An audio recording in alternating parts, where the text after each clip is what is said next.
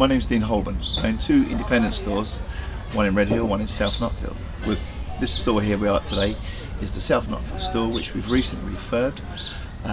It was a year in planning, but what you will see is the vast improvements we've made to the store, and the quality of the store, and the increase in the range. What you will see inside is the store that's been fully refurbed, with energy saving at the foremost, and we put in a revolutionary compressor, a Daikin ZS compressor that will has already proved to be very, very energy efficient.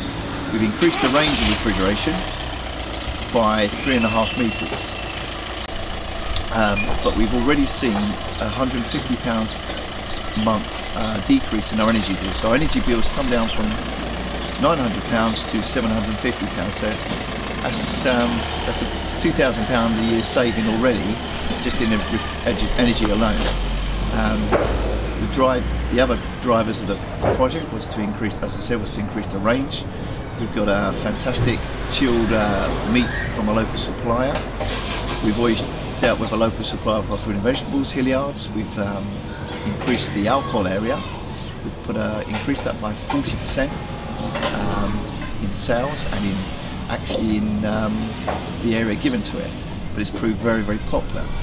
We've taken the tobacco and we've moved that into the counter. By doing this, it's freed up the gantry space behind the counter. It's made it customer facing for serving tobacco products, easier for the staff to locate the product in the drawers. And we put a premium range of wines behind the counter from a company called Mansfield. Again, this is an upmarket offering, but very good high margins in it. You'll also see the quality of the fit. We've used some bespoke joinery company called Link Shelving, which we found at NCS. There's some new ready meals in the store. Again, I found these companies at NCS this year in the Farm and Deli show, and again it's proved to be a very, very popular addition for our customers.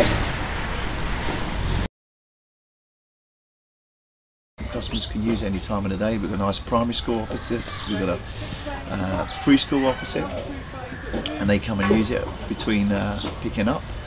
Also, the area is used for parish council meetings. Anyone wants to use the area for fundraising, we encourage that as part of our community service.